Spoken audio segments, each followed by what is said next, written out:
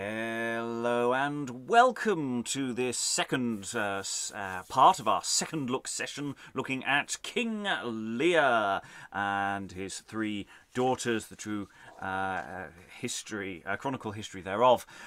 We are halfway through the play.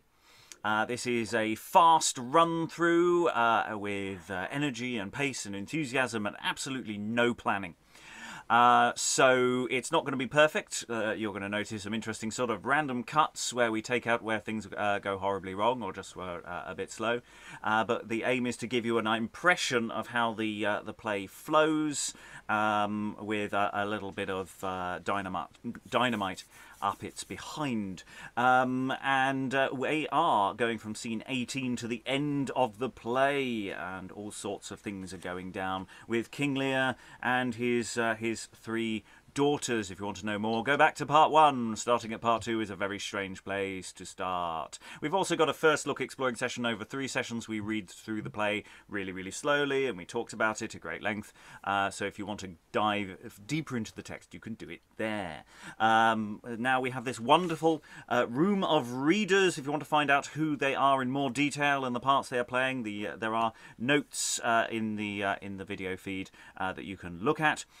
But otherwise, just say hello to Francis, Tamara, Lois, Eric, Liza, Alan, Alexandra, Elizabeth, Emma, Sarah, Dan, Lynn, Helen, Valentina and Briony, and hopefully I haven't missed anybody out. And I am Robert, and we are the company of this second look at King Leir. I will now ask everybody to lurk away, switch off their videos, disappear into the ether, as we now have an awkward pause while we get ourselves ready.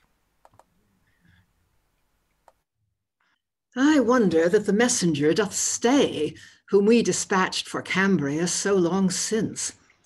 If that his answer do not please us well, and he do show good reason for delay, I'll teach him how to dally with his king, and to detain us in such long suspense. My lord, I think the reason may be this. My father means to come along with him, and thereafter 'tis his pleasure he shall stay, for to attend upon him on the way. It may be so, and therefore, till I know the truth thereof, I will suspend my judgment. And like your grace, there is an ambassador arrived from Gallia, and craves admittance to your majesty. From Gallia? What should his message hither import? Is not your father happily gone thither? Well, whatsoe'er it be, bid him come in, he shall have audience. What news from Gallia? Speak, ambassador. The noble king and queen of Gallia first salute by me, their honourable father, my lord Leir. Next, they commend them kindly to your graces, as those whose welfare they entirely wish. Letters I have to deliver to my lord Leir, and presents too, if I might speak with him. If you might speak with him? Why, do you think we're afraid that you should speak with him? Pardon me, madam, for I think not so. But say so only, 'cause he is not there, is not here. Indeed, my friend, upon some urgent cause, he is at this time absent from the court. But if a day or two you here repose, 'tis very likely you shall have him here, or else have certain notice where he is. Are not we worthy to receive your message? I had in charge to do it himself. It may be then 'twill not be done in haste. How doth my sister brook the air in France? Exceeding well, and never sick 1 hour, since first she set her foot upon the shore. I am the more sorry. I hope not so, madam. Didst thou not say that she was ever sick since the first hour that she arrived there? No, madam, I said quite contrary. Then I mistook thee. Then she is merry, if she have her health. Oh no, her grief exceeds until the time that she be reconciled unto her father. God continue it. What, madam? Why, her health. Amen to that. But God release her grief and send her father in a better mind than to continue always so unkind. I'll be a mediator in her cause and seek all means to expiate his wrath. Madam, I hope your grace will do the like. Should I be a mean to exasperate his wrath against my sister, whom I love so dear? No, no. To expiate or mitigate his wrath, for he hath misconveyed without a cause. Oh, aye, what else? 'Tis pity it should be so. Would it were otherwise. It were great pity it should be otherwise.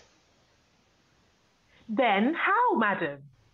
Then that they should be reconciled again. It shows you bear an honourable mind. It shows thy understanding to be blind, and that thou hast need of an interpreter. Well, I will know thy message ere it be long, and find a mean to cross it if I can. Come in, my friend, and frolic in our court, till certain notice of my father come. My lord, you are up today before your hour. 'Tis news to you to be abroad so wrath. 'Tis news indeed. I am so extreme heavy that I can scarcely keep my eyelids open. And so am I. But I impute the cause to rising sooner than we used to do. Hither my daughter means to come disguised. I'll sit me down and read until she come.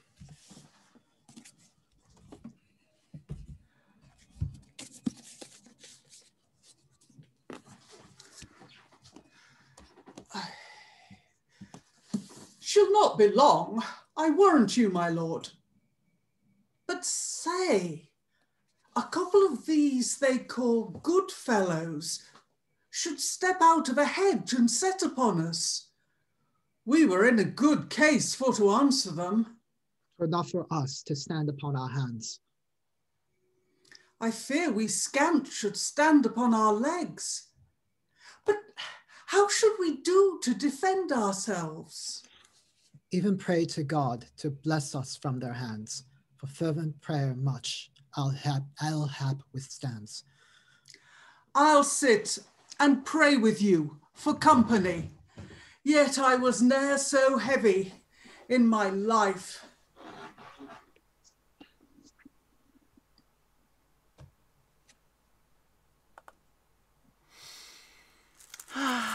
Were it not a mad jest if 2 or 3 of my profession should meet me, and lay me down in a ditch, and play rob thief with me, and perforce take my gold away from me, while I act this stratagem, and by this means the grey-beard should escape? Faith, when I were at liberty again, I would make no more to do but go to the next tree, and there hang myself. But stay, methinks my youths are here already, and with pure zeal have prayed themselves asleep. I think I know to what intent they came, and are provided for another world.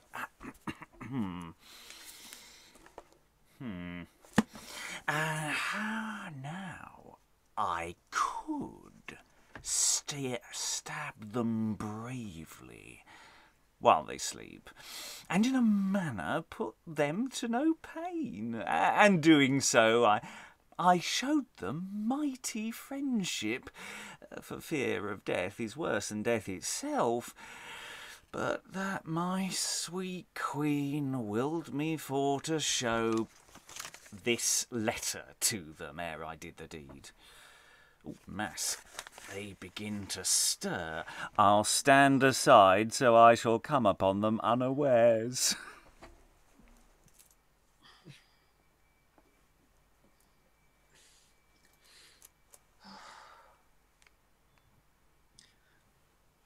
I marvel that my daughter stays so long. I fear we did mistake the place, my lord. God grant we do not miscarry in the place. I had a short nap, but so full of dread, as much amazeth me to think thereof. Fear not, my lord.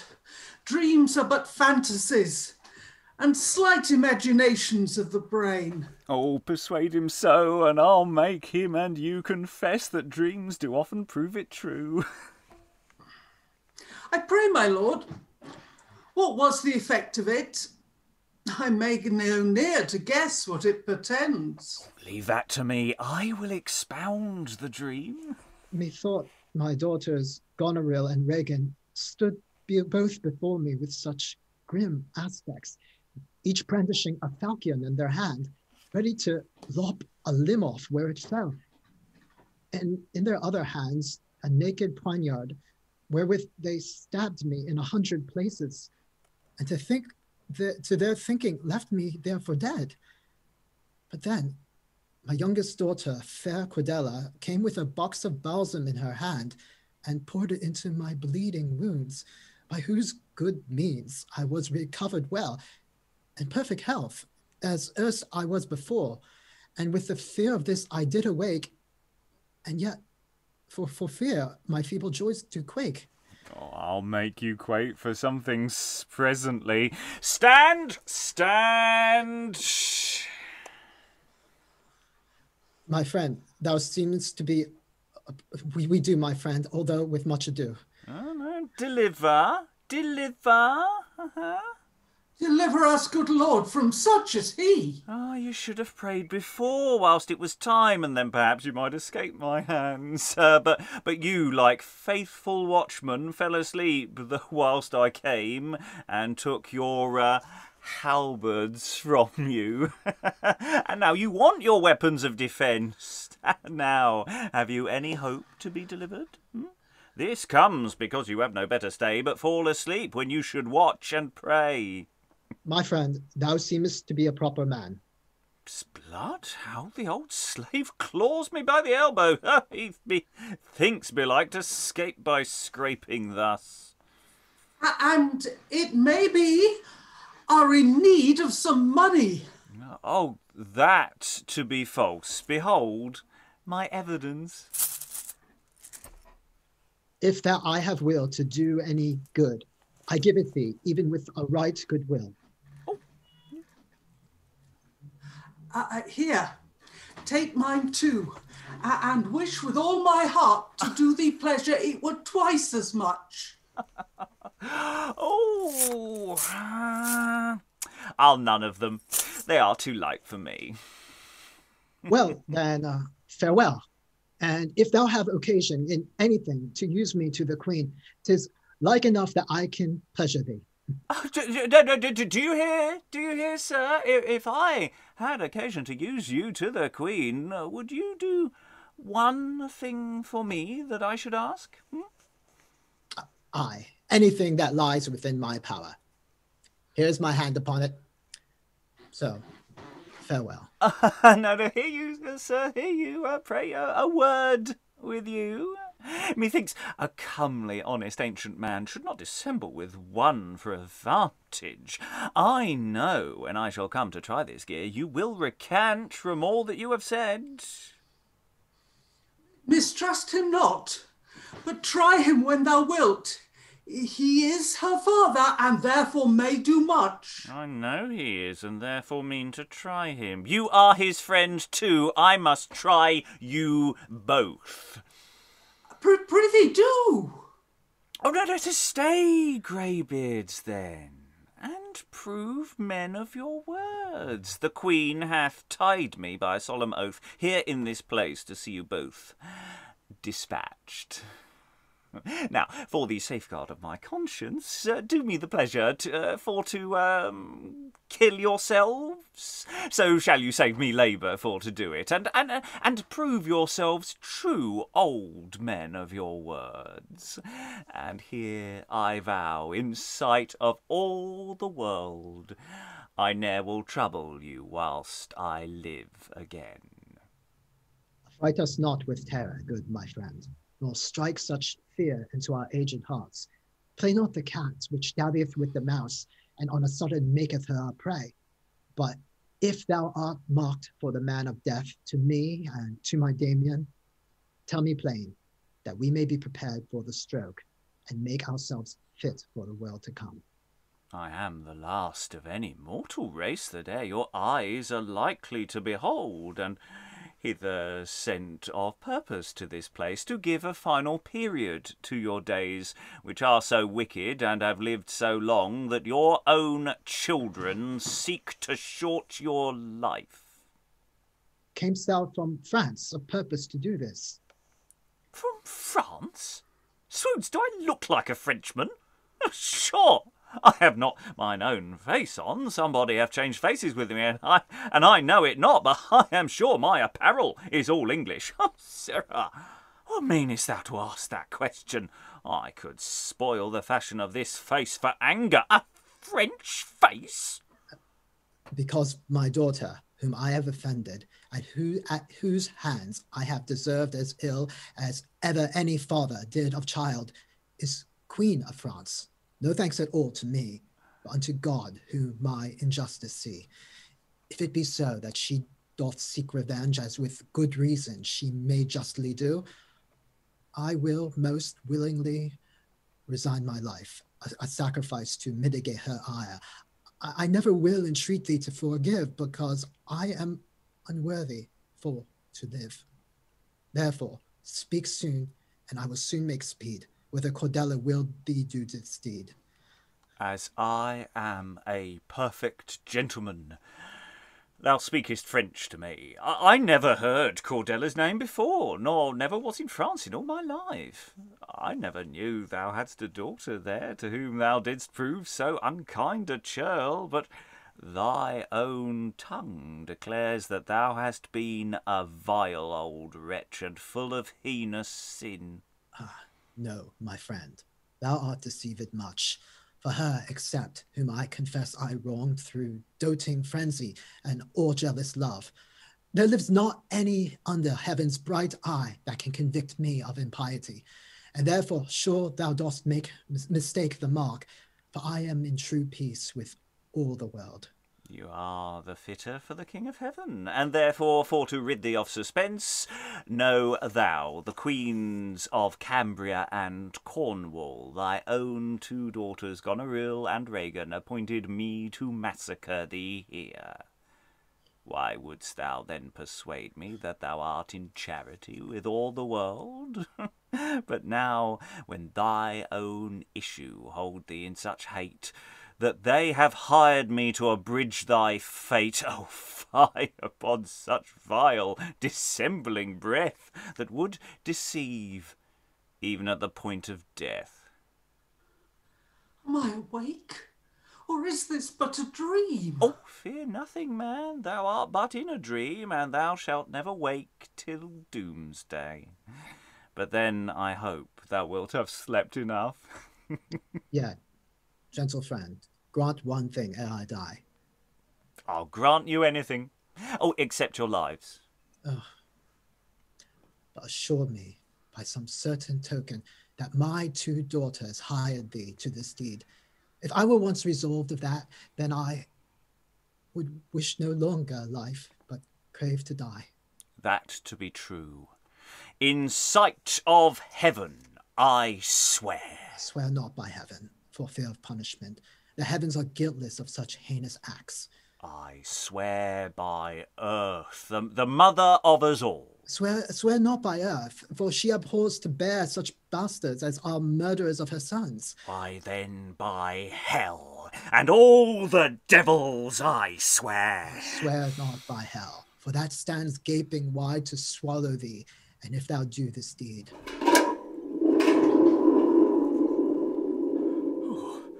I would that word were in his belly again. It hath frightened me even to the very heart. This old man is some strong magician. His words have turned my mind from this exploit.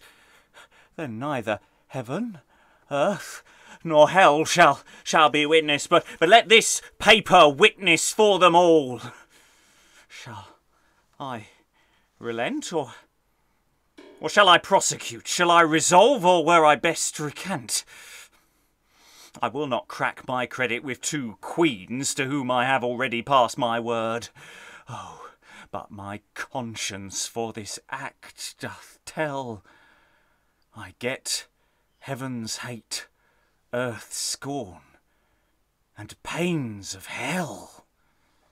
O just Jehovah, whose almighty power doth govern all things in this spacious world, how canst thou suffer such outrageous acts to be committed without just revenge?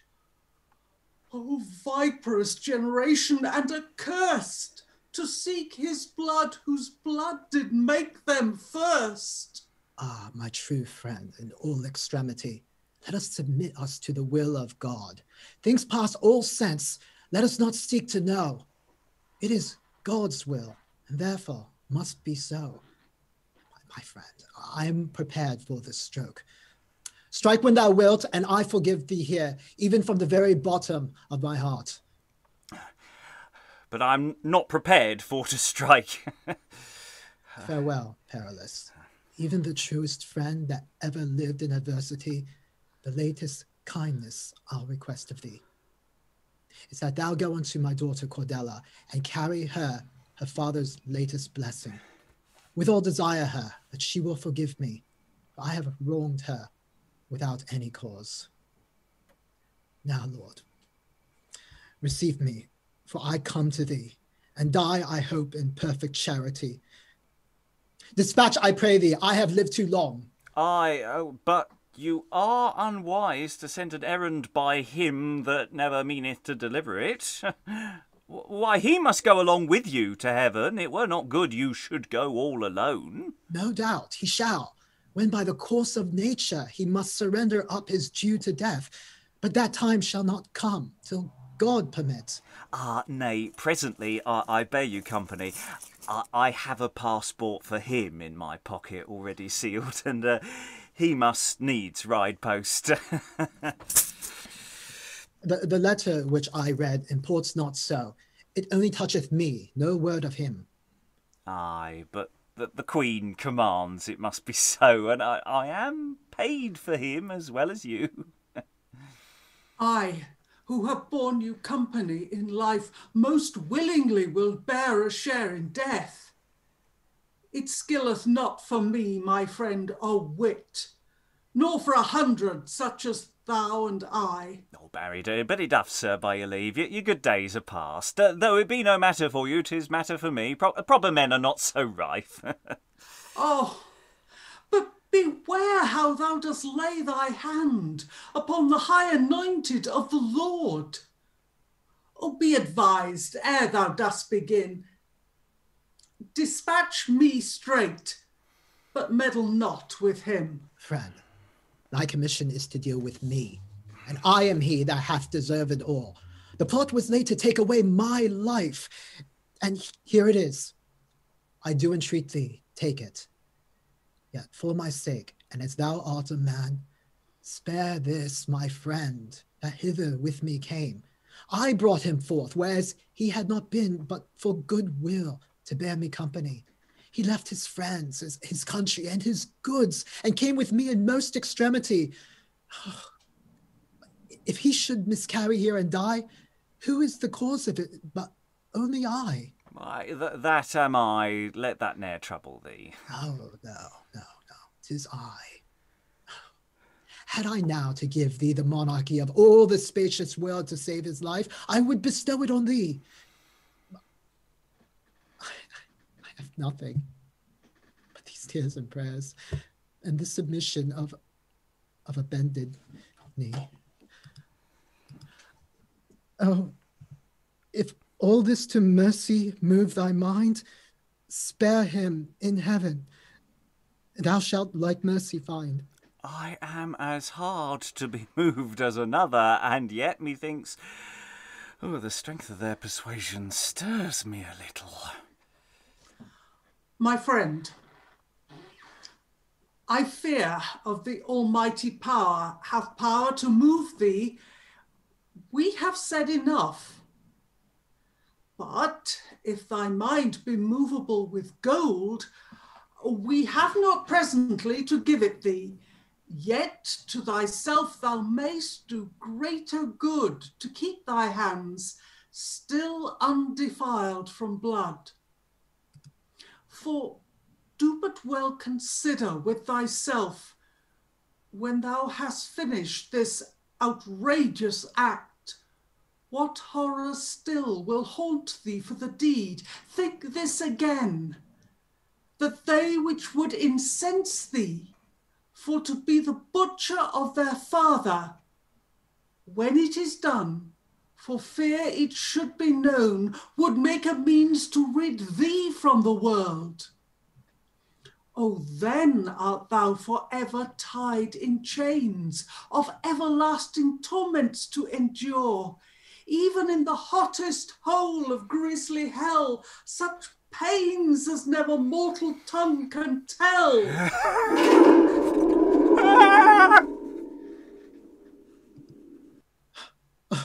Oh, heavens be thanked. He will spare my friend. Now, when thou wilt come make an end of me. Oh, happy sight! He means to save my lord. The King of Heaven continue this good mind. Why stayest thou to do execution? I am as wilful as you for your life. I will not do it. Now you do entreat me. Ah, now I see thou hast some spark of grace. Beshrew you for it, you have put it in me. The parlousest old men that e'er I heard. Well, to be flat, I'll not meddle with you.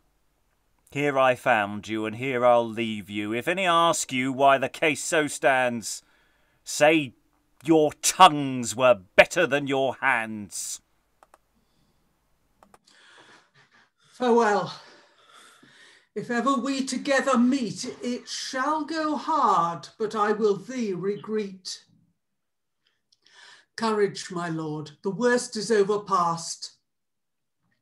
Let us give thanks to God and hie us hence. Thou art deceived, for I am past the best, and know not whither for to go from hence. Death had been better welcome unto me than longer life to add more misery. It were not good to return from whence we came, unto your daughter Ragan back again. Now let us go to France, unto Cordella, your youngest daughter. Doubtless she will succour you. How can I persuade myself of that, since the other two are quite devoid of love, to whom I was so kind as that my gifts might make them love me, as if 'twere nothing else. No worldly gifts, but grace from God on high doth nourish virtue and true charity. Remember well what words Cordella spake, what time you asked her how she loved your grace. She said her love unto you was as much as ought a child to bear unto her father. But she did find my love was not to her as should a father bear unto a child. That makes not her love to be any less. If she do love you as a child should do, you have tried too. Try one more, for my sake. I'll ne'er entreat you further trial to make. Remember well the dream you had of late, and think what comfort it foretells to us. Come, truest friend that ever man possessed, I know thou counselest all things for the best. If this third daughter play a kinder part, it comes of God and not of my desert. There is of late news come unto the court that old Lord Leir remains in Cambria. I'll hie me thither presently to impart my letters and my message unto him. I never was less welcome to a place in all my lifetime, than I have been hither, especially unto the stately queen, who would not cast one gracious look on me, but still with lowering and suspicious eyes would take exceptions at each word I spake, and fain she would have undermined me, to know what my embassage did import. But she is like to hop without her hope, and in this matter ought to want her will, though, by report, she'll have it in all things else. Well, I will post away for Cambria. Within these few days, I hope to be there. By this, our father understands our mind and our kind greeting sent to him of late. Therefore, my mind presages, ere it be long, we shall receive from Britain happy news. I fear my sisters will dissuade his mind, for she to me hath always been unkind. Fear not, my love, since that we know the worst, the last means help, if that we miss the first. If he'll not come to Gallia unto us, then we will sail to Britain unto him. Well, if I once see Britain again, I'll have sworn I'll ne'er come home without my wench, and I'll not be forsworn. I'd rather never come home while I live. Are you sure, Mumford, she is a maid still? Nay, I'll not swear she's a maid, but she goes for one. I'll take her at all adventures if I can get her. Aye, that's well put in. Well put in? Nay, it was ill put in. For had it has been well put in, as ere I put in my dies, I would have made her follow me to France. Nay, you'd have been so kind as take her with you, or else, were I as she, I would have been so loving as I'd stayed behind you, yet I must confess you are a very proper man, and able to make a wench do more than she would do.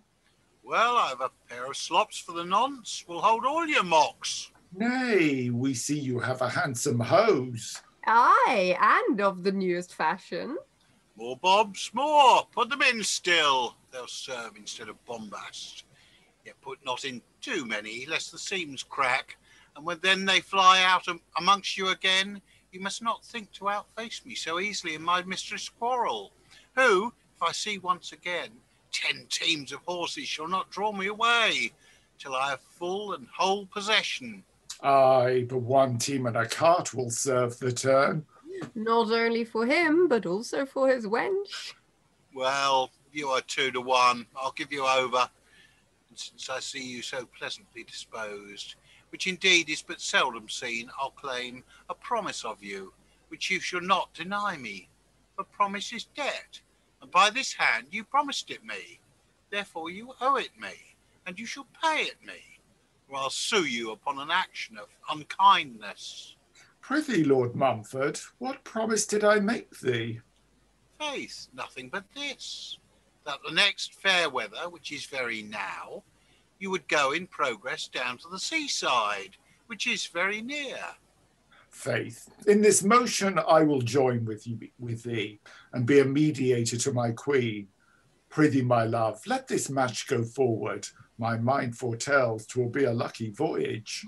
Entreaty needs not where you may command, so you be pleased I'm right well content. Yet as the sea I much desired to see, so am I most unwilling to be seen. We'll go disguised, all unknown to any. Howsoever you make one, I'll make another. And I the third. Oh, I'm overjoyed. See what love is, which getteth with the world, what all the world besides could ne'er obtain. But what disguises shall we have, my lord? Faith, thus, my queen and I will be disguised like a plain country couple, and you shall be Roger, our man, and wait upon us. Or if you will, you shall go first, and we will wait on you. 'Twere more than time. This device is excellent. Come, let us about it. What strange mischance or unexpected hath thus deprived us of our father's presence? Can no man tell us what's become of him, with whom we did converse not 2 days since? My lords, let everywhere light horse be set to scour about through all our regiment, dispatch a post immediately to Cornwall to see if any news of him be there. Myself will make a strict inquiry here and all about our cities near at hand to certain news of his abode be brought. All sorrow is but counterfeit to mine, whose lips are almost sealed up with grief. Mine is the substance, whilst they do but seem to weep the loss which tears cannot redeem. Oh, ne'er was heard so strange a misadventure, a thing so far beyond the reach of sense. Since no man's reason in the cause can enter, what hath removed my father thus from hence? Oh, I do fear some charm or invocation of wicked spirits or the infernal fiends stirred by Cordella moves this innovation and brings my father timeless to his end. But might I know that the detested witch were certain cause of this uncertain ill, myself to France would go in some disguise, and with these nails scratch out her hateful eyes.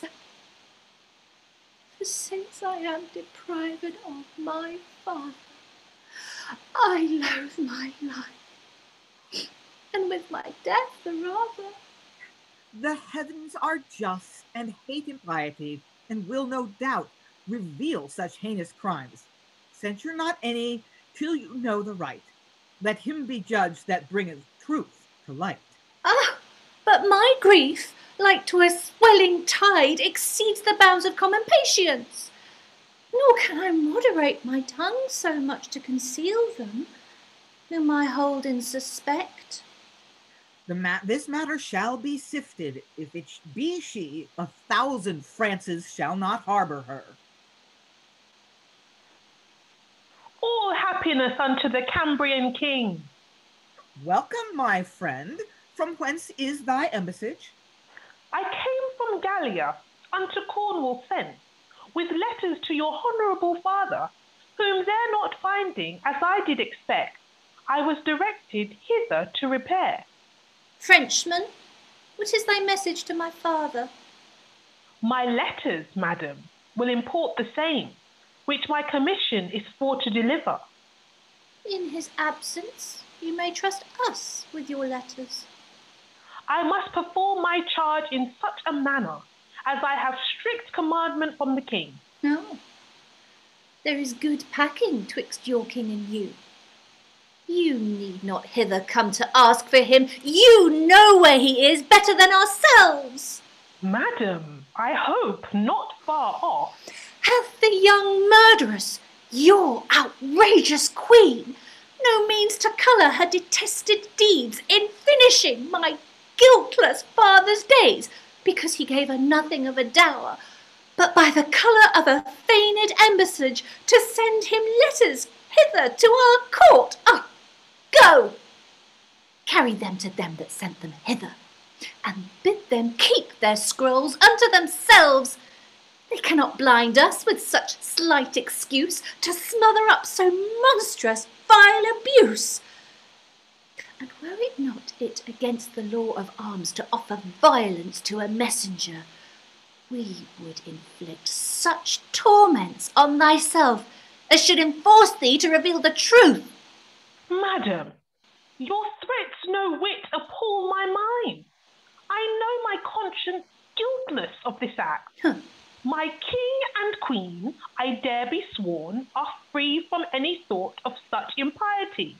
And therefore, madam, you have done them wrong, and ill beseeming with a sister's love, who in mere duty tender him as much as ever you respected him for dower. The king your husband will not say as much. I suspend my judgment for a time till more appearance give us further light. Yet to be plain, your coming doth enforce a great suspicion to our doubtful mind, and that you do resemble, to be brief, him that first robs and then cries, "Stop the thief." Pray God, some near you have not done the like. Hence, saucy mate! reply no more to us. For law of arms shall not protect thy tongue. Ne'er was I offered such discourtesy. God and my king, I trust ere it be long, will find a mean to remedy this wrong. How shall I live to suffer this disgrace at every base and vulgar peasant's hands? It ill befitteth my imperial state to be thus used, and no man to take my part. What should I do? Inflict the law of arms were to my everlasting obloquy. But I will take revenge upon his master, which sent him hither to delude us thus. Nay, if you put up with this, be sure ere long, now that my father is thus made away, she'll come and claim a third part of your crown, as due unto her by inheritance. But I will prove her title to be naught but shame and the reward of parricide, and make her an example to the world for after ages to admire her penance. This I will do, as I am Cambria's king, or lose my life to prosecute revenge. Come first, let's learn what news is of our father, and then proceed as best occasion fits. My honest friends, we are ashamed to show the great extremity of our present state, in that at this time we are bought so low that we want money for to pay our passage. The truth is, so we met with some good fellows a little before we came aboard your ship, which stripped us quite of all the coin we had and left us not a penny in our purses. Yet, wanting money, we will use the mean to see you satisfied to the uttermost. Here's a good gown. 'Twould become me passing well. I should be fine in it. Here's a good cloak. I marvel how I should look in it. Faith, had we others to supply the room, though ne'er so mean, you willingly should have them. Do you hear, sir? You look like an honest man. I'll not stand to do you a pleasure. Here's a good strong motley gabardine, cost me 14 good shillings at Billingsgate. Give me your gown for it, and your cap for mine, and I'll forgive your passage. With all my heart, and 20 thanks. Ah.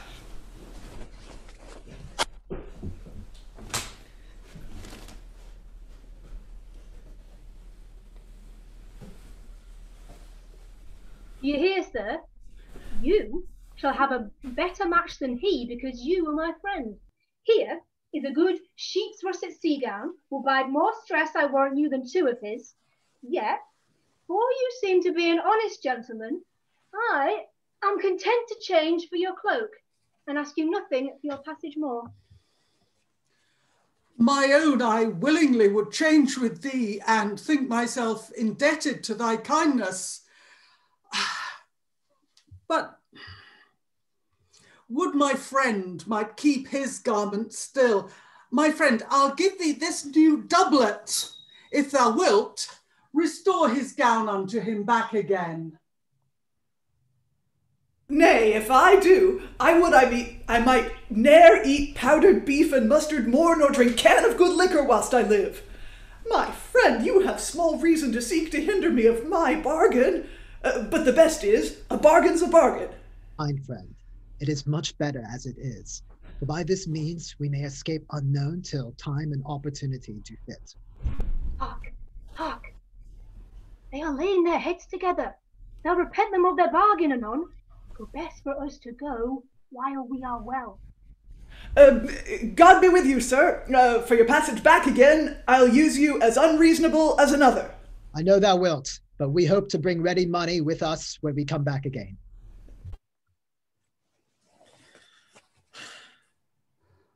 Wherever men in this extremity, in a strange country and devoid of friends, and not a penny for to help ourselves. Kind friend, what thinkest thou will become of us? Be of good cheer, my lord. I have a doublet, will yield us money enough to serve our turns, until we come unto your daughter's court. and then I hope we shall have friends enough. Ah, kind Perillus, that is it I fear, and makes me faint, or ever I come there.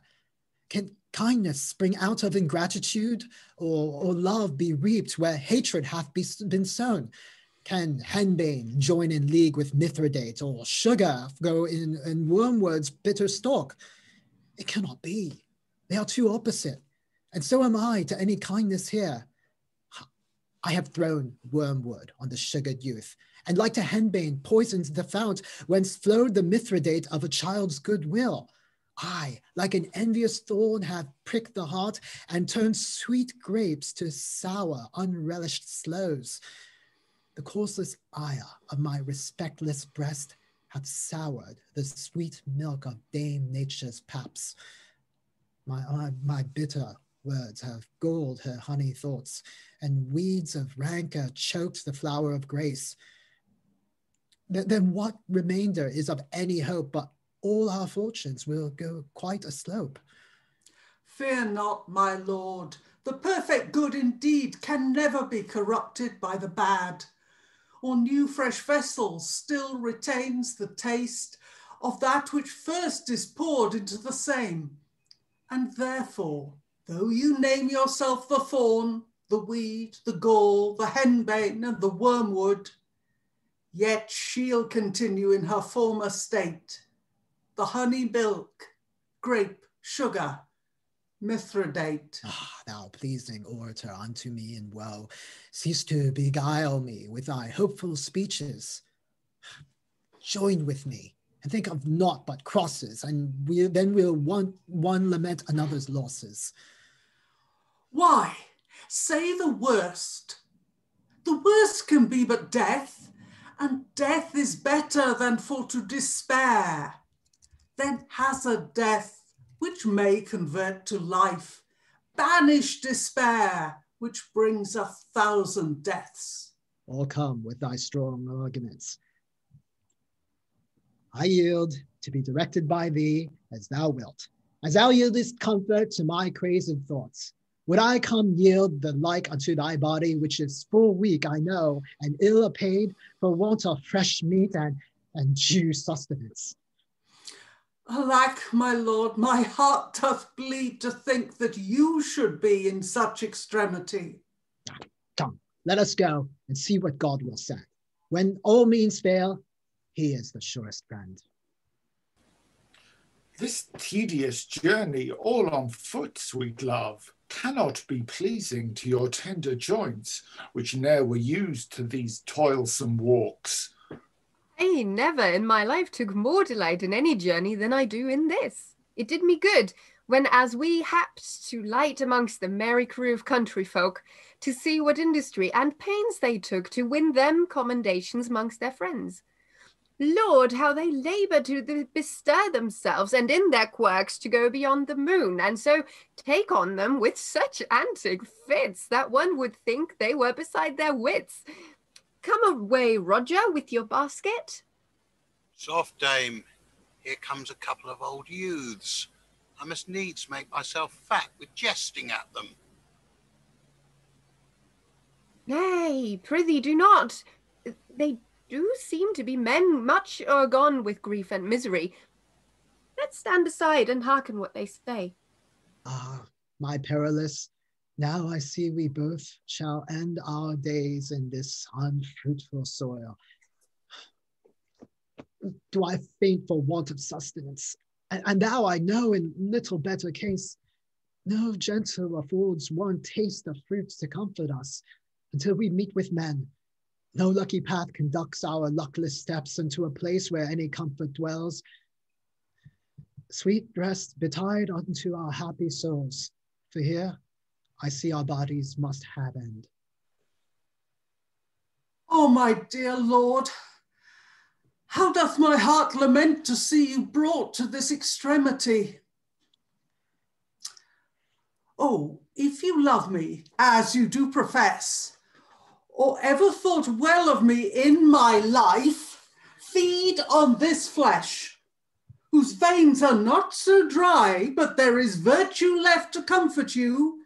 Oh, feed on this. If this will do you good, I'll smile for joy to see you suck my blood.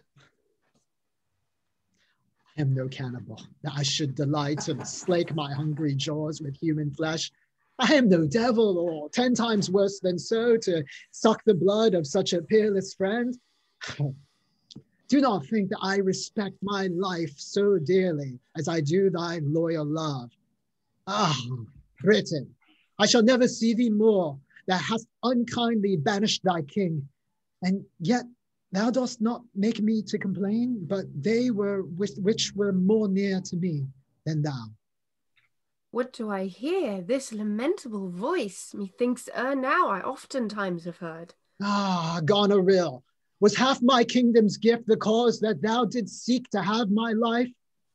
Ah, cruel Ragan, did I give thee all, and all could not suffice without my blood?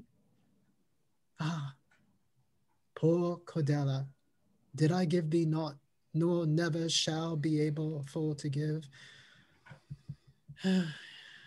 Let me warn all ages that ensueth, how they trust flattery and reject the truth.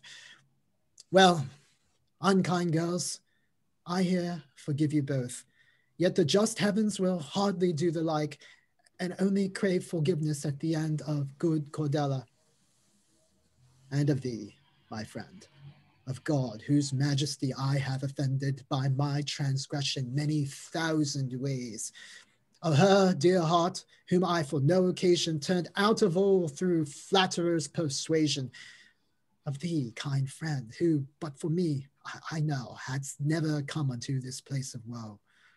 Alack, that ever I should live to see my noble father in this misery. Sweet love, reveal not what thou art as yet, until we know the ground of all this ill. Oh, but some meat. Do you not see how near they are to death for want of food? Lord, which didst help thy servants at their need, now or never send us help with speed. Oh, comfort, comfort! Yonder is a banquet, and men and women.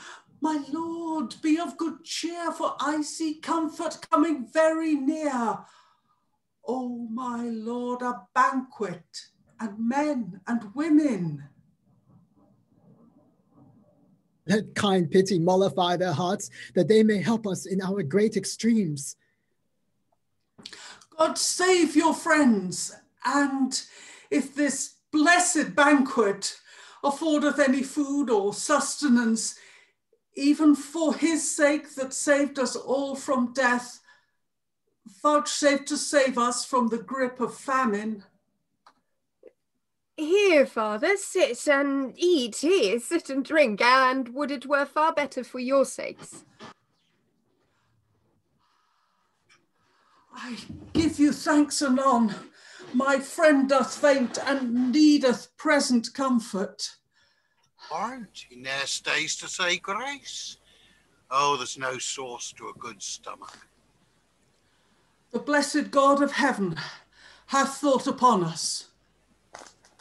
Thanks be his, and these kind courteous folk by whose humanity we are preserved. And may that draught be unto him as was that which old Aeson drank, which did renew his withered age and made him young again. And may that meat be unto him as was that which Elias ate, in strength whereof he walked 40 days and never fainted. Shall I conceal me longer from my father, or shall I manifest myself to him?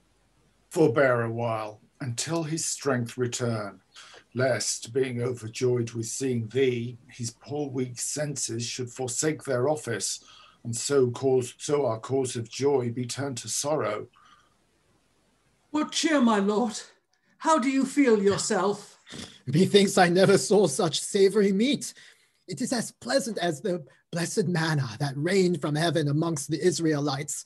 It hath recalled my spirits home again, and made me fresh as erst I was before. But how shall we congratulate their kindness? In faith, I know not how sufficiently. But the best means that I can think of is this. I'll offer them my doublet in requital, for we have nothing else to spare. Stay, Perillus, for they shall have mine.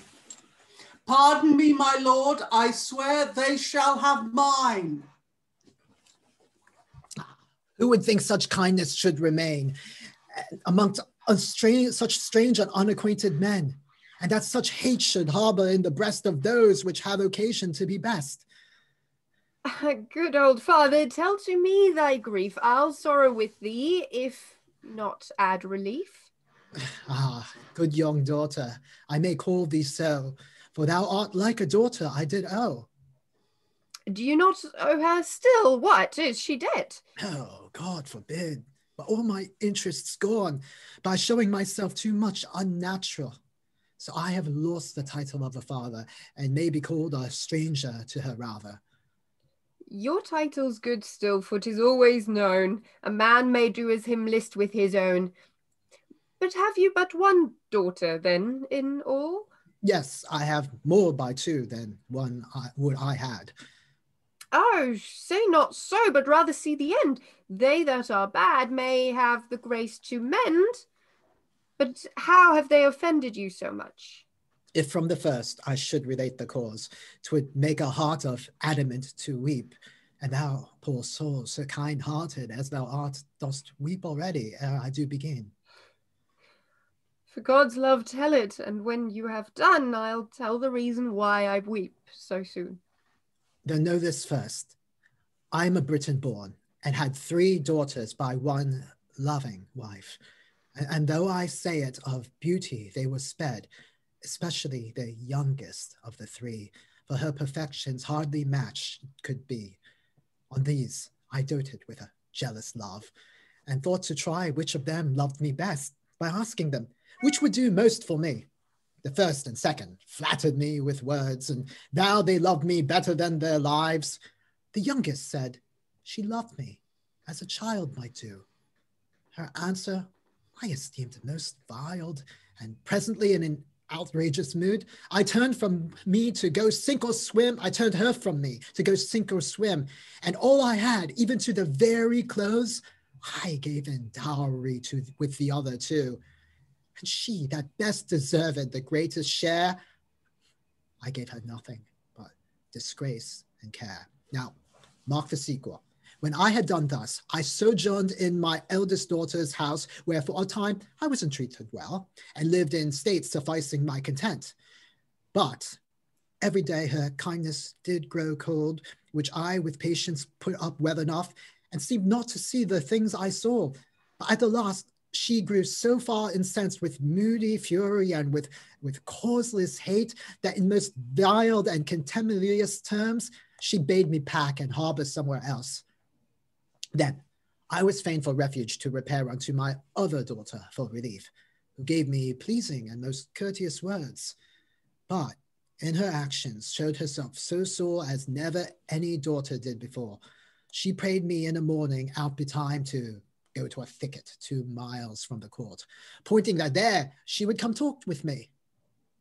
There she had set a shag-haired murdering wretch to massacre my honest friend and me. Then judge yourself, although my tale be brief, if ever may had greater cause of grief. Nor never like impiety was done, since the creation of the world begun. And now I am constrained to seek relief of her, to whom I have been so unkind, whose censure, if it do award me death, I must confess she pays me but my due. But if she show a loving daughter's part, it comes of God and her, not my desert. No doubt she will. I dare be sworn she will. How know you that, not knowing what she is? Myself a father have a great way hence, used me as ill as ever you did her. Yet, that his reverend age I once might see, I'd creep along to meet him on my knee. Oh, no men's children are unkind, but mine. Condemn not all because of others' crime. But look, dear father, look, behold, and see. Thy loving daughter speaketh unto thee. Stand thou up. It is my part to kneel and ask forgiveness for my former thoughts. Oh, if you wish I should enjoy my breath, dear father, rise, or I receive my death.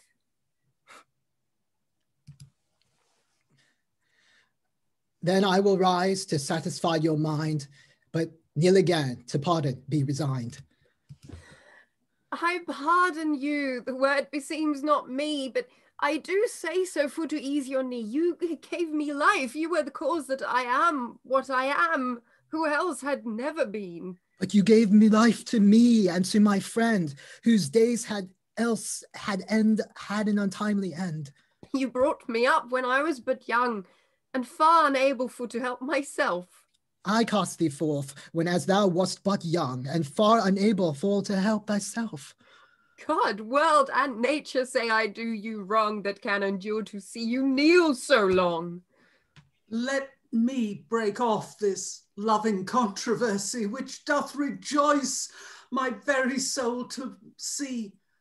Good father, rise. She is your loving daughter, and honours you with a respective duty as if you were the monarch of the world. But I will never rise from off my knee until I have your blessing and your pardon of all my faults committed any way from my first birth unto this present day. The blessing which the God of Abraham gave unto the tribe of Judah, light on thee and multiply thy days, that thou mayst see thy children's children prosper after thee. Thy faults, which are just none that I do know, God pardon on high, and I forgive below. Now is my heart at quiet, and doth leap within my breast for joy of this good hap. And now, dear father, welcome to our court, and welcome, kind Perillus, unto me, mirror of virtue and true honesty. Oh, he hath been the kindest friend to me that ever man had in adversity. My tongue doth fail to say what heart doth think. I am so ravished with exceeding joy. All you have spoke. Now let me speak my mind, and in few words much matter here conclude. If e'er my heart to harbour any joy, or true consent repose within my breast, till I have rooted out this viperous sect, and repossessed my father of his crown, let me be counted for the perjurest man that never spake word since the world began. Let me pray too, that never prayed before, if e'er I re-salute the British earth. As ere it be long, I do presume I shall, and do return from thence without my wench. Let me be gilded for my recompense. Come, let's to arms, for to redress this wrong. Till I am there, methinks, the time seems long. I feel a hell of conscience in my breast, tormenting me with horror for my fact, that makes me in an agony of doubt for fear the world should find my dealing out. The slave whom I appointed for the act, I ne'er set eye upon the peasant since. Oh. Could I get him for to make him sure, my doubts would cease, and I should rest secure. But if the old men with persuasive words have saved their lives and made him to relent, then are they fled unto the court of France, and like a trumpet manifest my shame. Ugh. A shame on those white-livered slaves, say I, that with their words so soon are overcome. Oh, God! That I had been but made a man, or that my strength were equal with my will. These foolish men are nothing but mere pity, and melt as butter doth against the sun. Why should they have preeminence over us, since we are creatures of more brave resolve? I swear, I am quite out of charity with all the heartless men in Christendom. A pox on them, when they are afraid to give a stab or slit a paltry windpipe, which are so easy matters to be done. Well, had I thought the slave would serve me so, myself would have been executioner. 'Tis now undone, and, if that it be known, I'll make as good shift as I can for one. He that repines at me, howe'er it stands, 'twere best for him to keep him from my hands.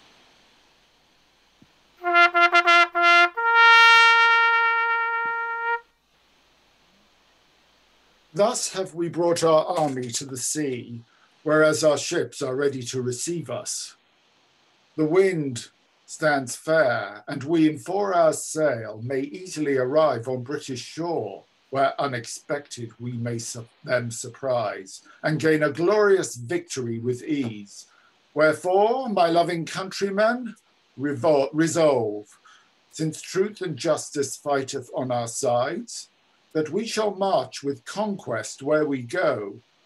Myself will be as forward as the first, and step by step march with the hardiest wight, and not the meanest soldier in our camp shall be in danger, but I'll second him. To you, my lord, we give you the whole command of all the army, next unto ourself, not doubting of you, but you will extend your wonted valour in this needful case, encouraging the rest to do the like by your approved magnanimity. My liege, 'tis needless to spur a willing horse that's apt enough to run himself to death. For here I swear by that sweet saint's bright eye, which are the stars which guide me to good hap, either to see my old lord crowned anew, or in his cause to bid the world adieu. Thanks, good Lord Mumford. 'Tis more of your goodwill than any merit or desert in me. And now to you, my worthy countrymen, ye valiant rate of Genevestian Gauls, surnamed Redshanks for your chivalry, because you fight up to the shanks in blood. Show yourselves now to be right Gauls indeed, and be so bitter on your enemies that they may say, you are as bitter as Gaul. Gall them, brave shot with your artillery. Gall them, brave halberds with your sharp point bills, each in their pointed place, not one, but all. Fight for the credit of yourselves, and Gaul. Then what should more persuasion need to those, than rather wish to deal, than hear of blows? Let's to our ships, and if that God permit, in 4 hours' sail, I hope we shall be there. And in 5 hours more, I make no doubt, but we shall bring our wished desires about. My honest friends, it is your turn tonight to watch in this place near about the beacon, and vigilantly have regard if any fleet of ships pass hitherward, which if you do, your office is to fire the beacon presently and raise the town.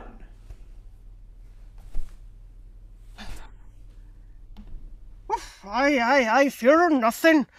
We know our charge, I warrant. I have been watchman about this beacon this 30 year, and yet I ne'er seen it stir, but stood as quietly as might be. Faith, neighbour, and you'll follow my advice. Instead of watching the beacon, we'll go to Goodman Jennings and watch a pot of ale and a rasher of bacon. And if we do not drink ourselves drunk, then stop. Oh, Warren, the beacon will see us when we come out again. Aye! But how if somebody skews us to the captain? does no matter. I'll prove, by good reason, that we watched the beacon. As, for example... I hope you do not call me us by craft, neighbour. No. But, for example,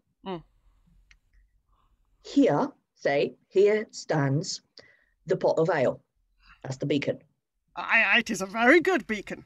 We'll say, here stands your nose. Ah! The fire. Oh, indeed, I must confess 'tis somewhat red. I see come marching in a dish, 60 pieces of salt bacon. I understand your meaning. That's as much to say 60 ships. True, you can't still right.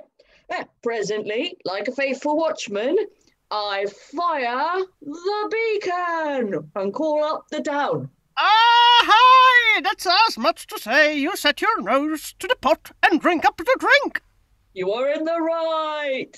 Come, let's go fire the beacon.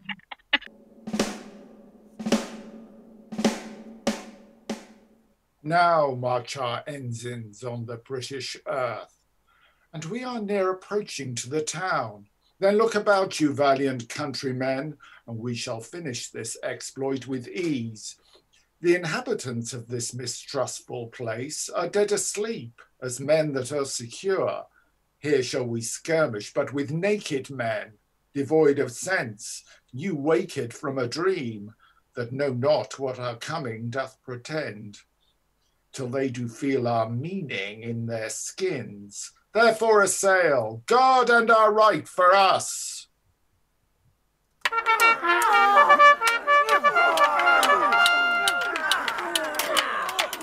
Where are these villains that were set to watch and fire the beacon? If occasion serves, that thus have suffered us to be surprised and never given notice to the town. We are betrayed, and quite devoid of hope by any means to fortify ourselves. 'Tis 10 to 1, the peasants are o'ercome with drink and sleep, and so neglect their charge. A whirlwind carry them quick to a whirlpool, that there the slaves may drink their bellies full. This 'tis to have the beacon so near the alehouse. Out on ye, villains! Whither run ye now? To fire the town and call up the beacon. Oh, no, sir, to fire the beacon. What? With a pot of ale, you drunken rogue. You'll fire the beacon when the town is lost. I'll teach you how to tend your office better.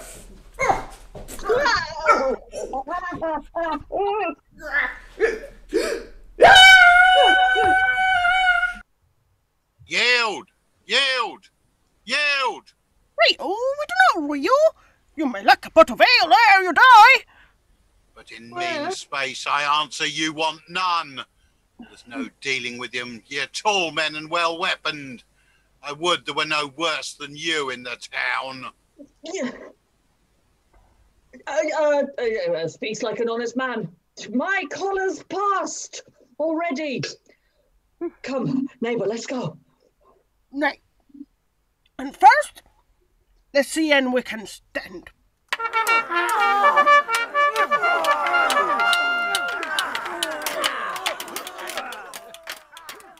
Fear not, my friends. You shall receive no hurt if you'll subscribe unto your lawful king and quite revoke your fealty from Cambria and from aspiring Cornwall too, whose wives have practised treason against their father's life.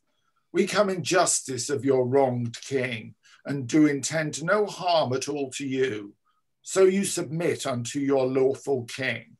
Kind countrymen, it grieves me that perforce I am constrained to use extremities. Long have you been looked for, good my lord, and wished for by general consent, and had we known your highness had arrived, we had not made resistance to your grace. And now, my gracious lord, you need not doubt, but all the country will yield presently, which since your absence have him greatly taxed, for to maintain their overswelling pride. We'll presently send word to all our friends. When they have notice, they will come apace. Thanks, loving subjects, and thanks, worthy son. Thanks, my kind daughter. Thanks to you, my lord, who willingly adventured have your blood without desert to do me so much good. Oh, say not so. I've been much beholden to your grace. I must confess, I have been in some skirmishes, but was never in the like to this. But where I was wont to meet with armoured men, I was now encountered with naked women. We that are feeble and want use of arms will pray to God to shield you from all harms. While your hands do manage ceaseless toil, our hearts shall pray the foes may have the foil. We'll fast and pray, while you for us do fight, that victory may prosecute the right. Methinks your words do amplify my friends, and add fresh vigour to my willing limbs.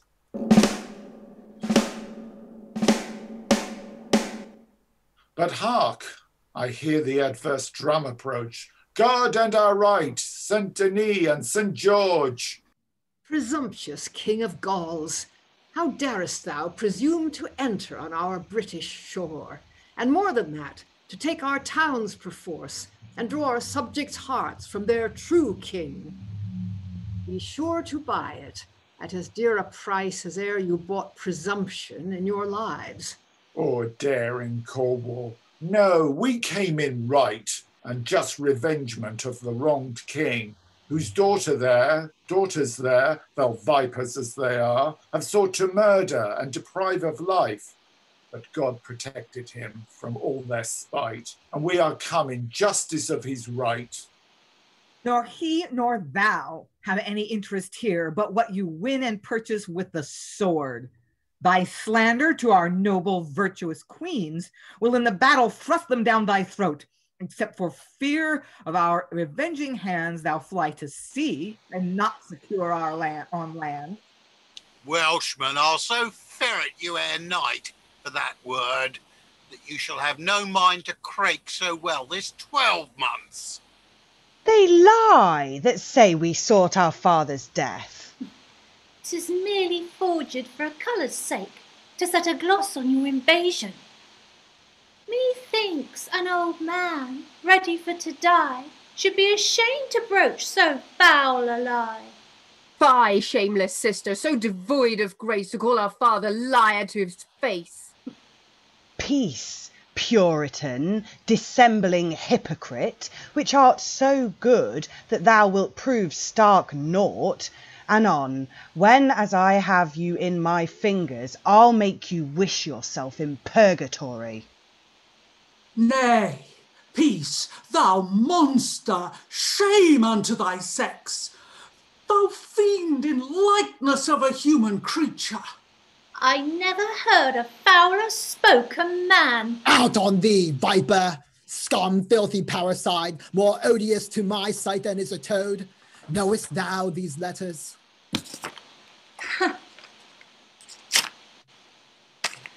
Think you to outface me with your paltry scrolls? You come to drive my husband from his right under the colour of a forged letter. Who ever heard the like impiety? You are our debtor of more patience. We were more patient when we stayed for you within the thicket 2 long hours and more. What hours? What thicket? There, where you sent your servant with your letters, sealed with your hand, to send us both to heaven, whereas I think you never mean to come. Alas, you are grown a child again with age, or else your senses dote for want of sleep. Indeed, you made us rise betimes, you know.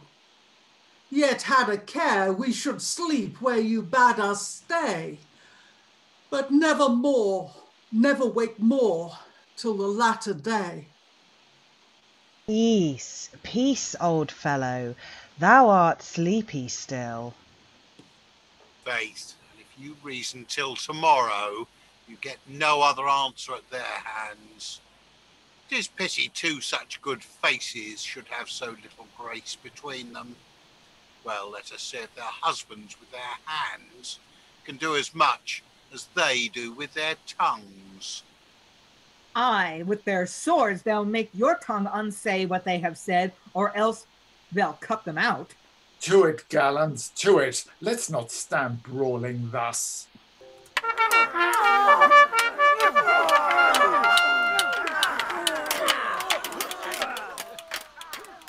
The day is lost. Our friends do all revolt and join against us with the adverse part. There is no means of safety but by flight. And therefore I'll to Cornwall with my queen. I think there is a devil in the camp hath haunted me today. He hath so tired me that in manner I can fight no more. Soons, here he comes. Farewell, Welshman, give thee but thy due. Thou hast a light and nimble pair of legs. Thou art more in debt to them than to thy hands. But if I meet thee once again today, I'll cut them off and send them to a better heart.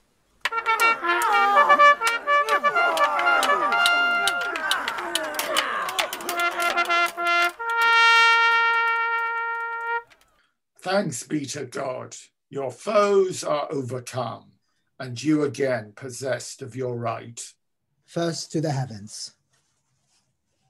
Next, thanks to you, my son, by whose good means I repossess the same, which if it please you to accept yourself with all my heart, I will resign to you. For it is yours by right and none of mine. First, have you raised at your own charge a power of valiant soldiers? This comes all from you. Next, have you ventured your own person's scathe? And lastly, worthy Gallian never stains my kingly title I by thee have gained. Thank heavens, not me. My zeal to you is such, command my utmost, I will never grudge. He that with all kind love entreats his queen will not be to her father unkind seen. Ah, my Cordella, now I call to mind the modest answer which I took unkind. But now I see I am no whit beguiled. Thou lovest me dearly, and as aught a child. And thou, Perillus, partner once in woe, thee to requite the best I can, I'll do. Yet, all I can, I, where it ne'er so much were not sufficient, thy true love is such. Thanks, worthy Mumford, to thee last of all, not greeted last, cause thy desert was small. No, thou hast lion-like laid on today, chasing the Cornwall king in Cambria, who with my daughters, did I say? To save their lives, the fugitives did play.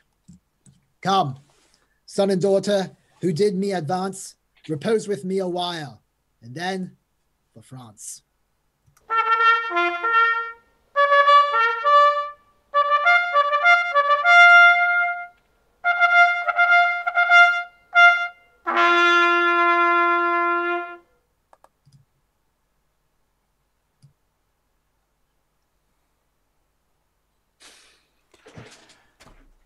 And thus closes the session.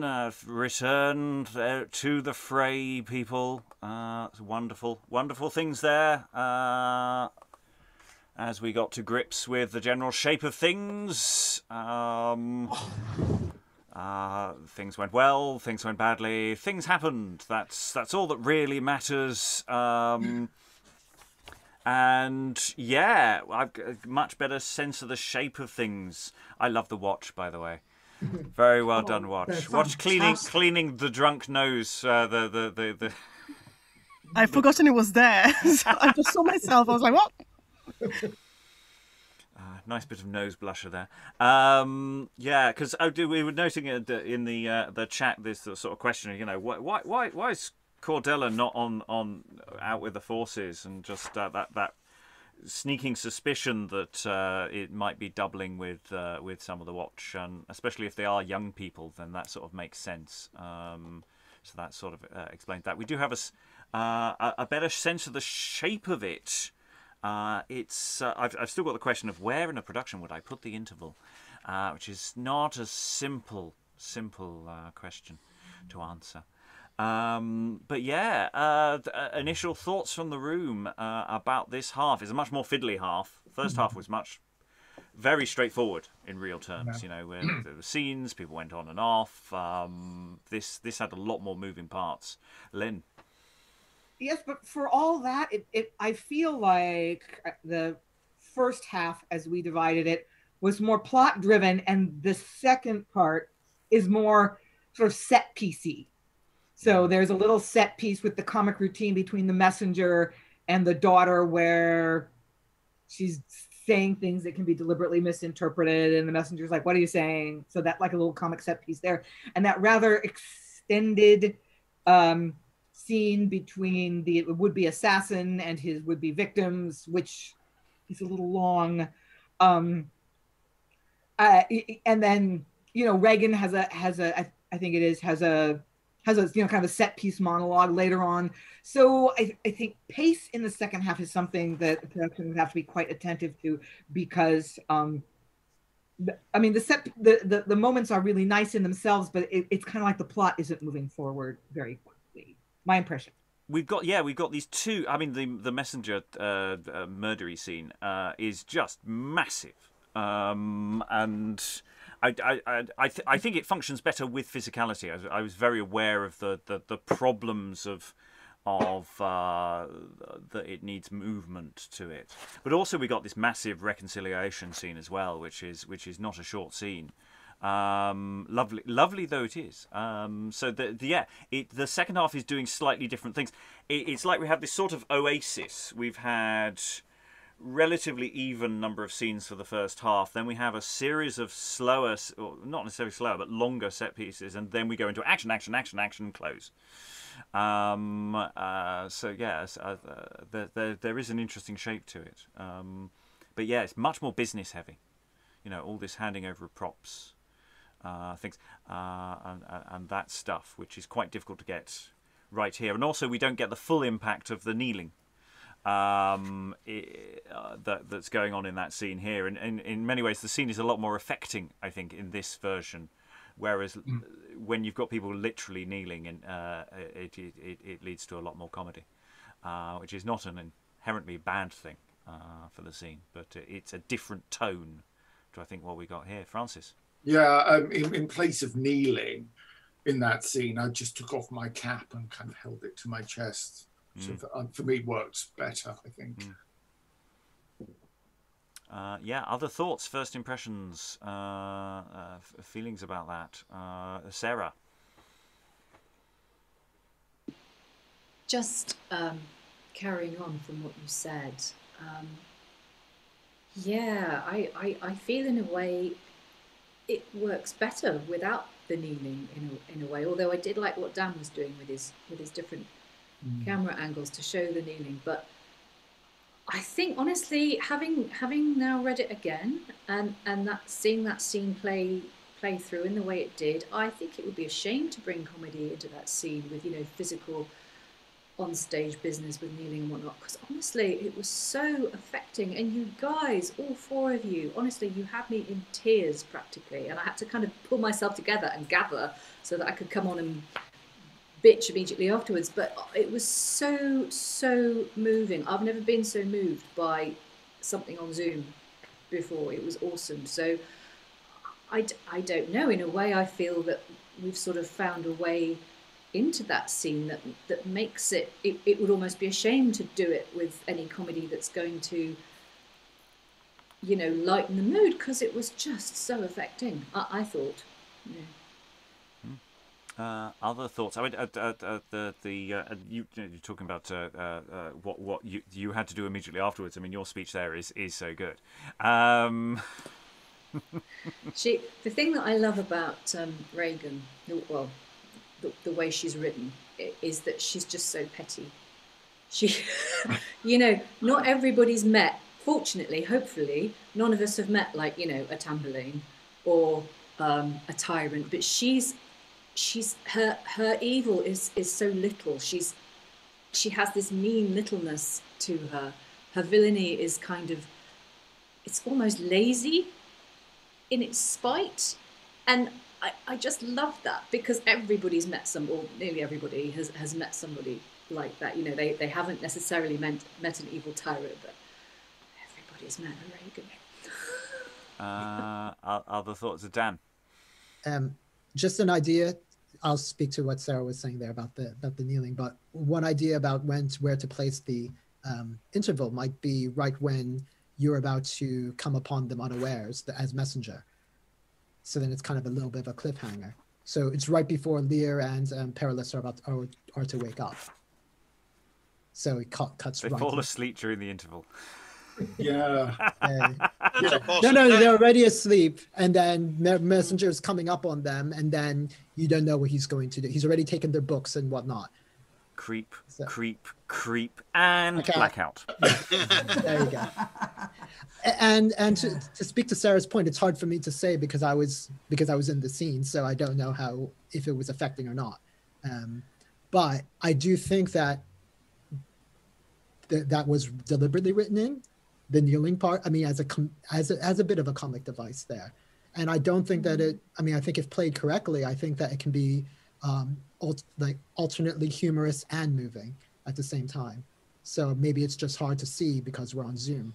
And there is a balancing thing. I think you can take it too far. I think and it's interesting. It references. We'll go to Alan in a second here. That the way Mumford seems to function for a lot of the play is you have actually quite affecting scenes, and Mumford says something slightly inappropriate. So other people are doing kneeling and things that are quite affecting, and then Mumford has a go, or somebody else has a go, and then that's too far.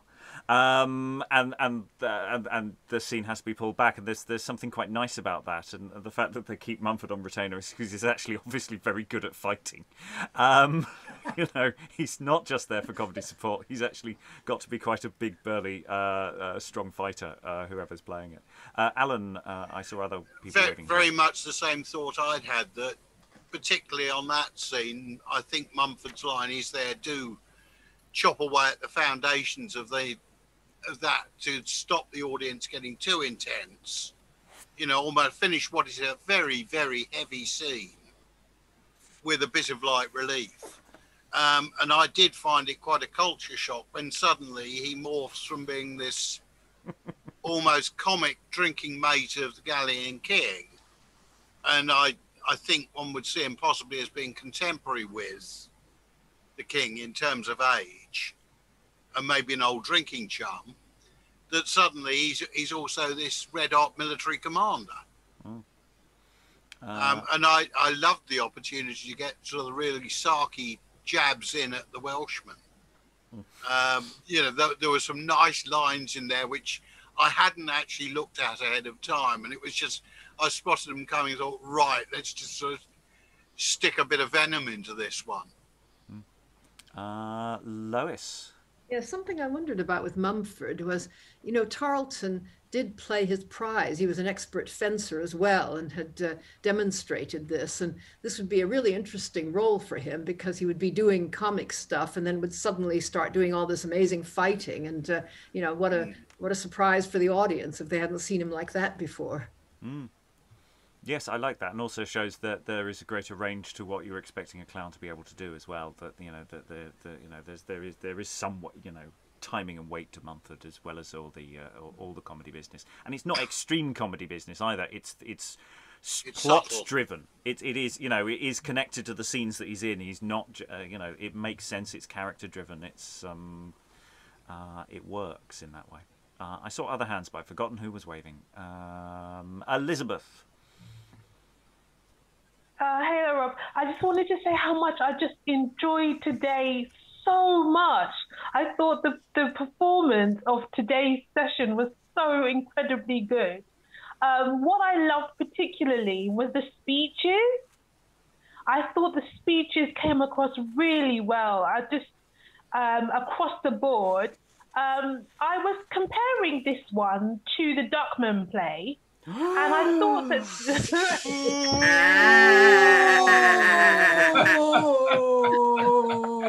no. And that's the end from me. No more from me. Put it in the chat. Or wait 5 minutes. We'll talk about it after. Yes, but on the subject of acting, I thought the ambassador was well slapped.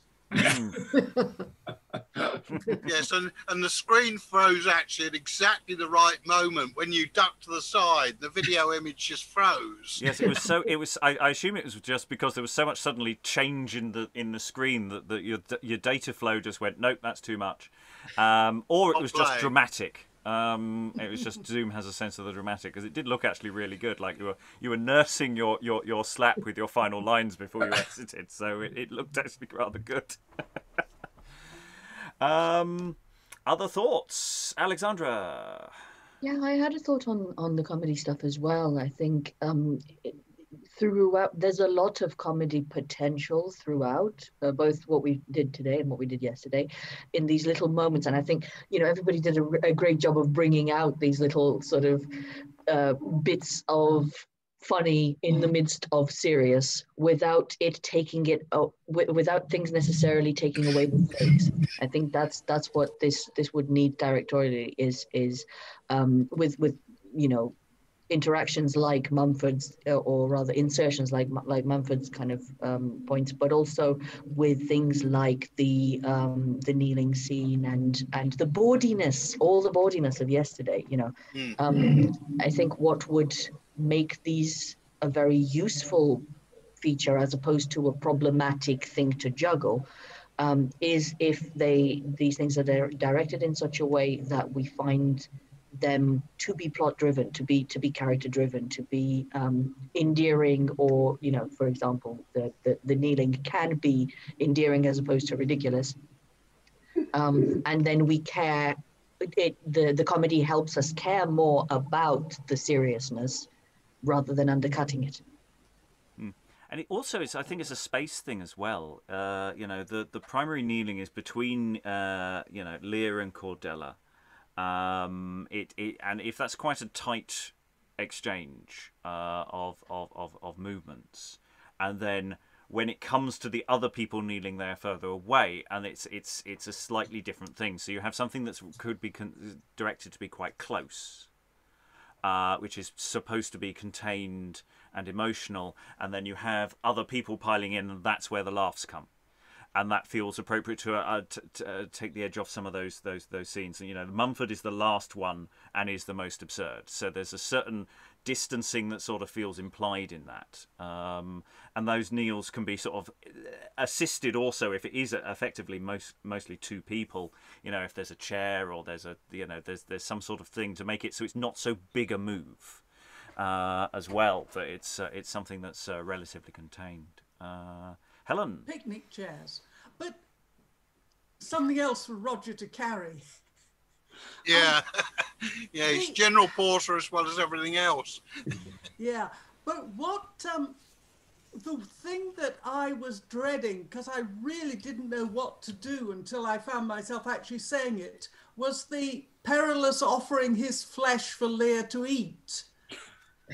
Which is... I just didn't know what to do with that. But I mean, if you do it play it for its shock value, and then treat it as if it was a joke, was all I could think of in the heat. But it is a very difficult bit. It's one of those moments that does feel like it's supposed to be a bit, it is supposed to be funny. It's supposed to be but I'm not sure, because we do have it this kind of cannibalistic reference in another play, which I think we read about the same time as we read this, and we went, hang on, we had this the other week. So it might also be a semi-reference to other that this happens more often than we think. But yeah, there are lots of bits like that. Francis? Yeah, the scene with Perillus offering his arm for the famished Leir to eat reminds me of a Monty Python audio sketch, which wasn't referenced in the first look I checked. So I will put it on I'll put it on Facebook later. It's very funny. Dan?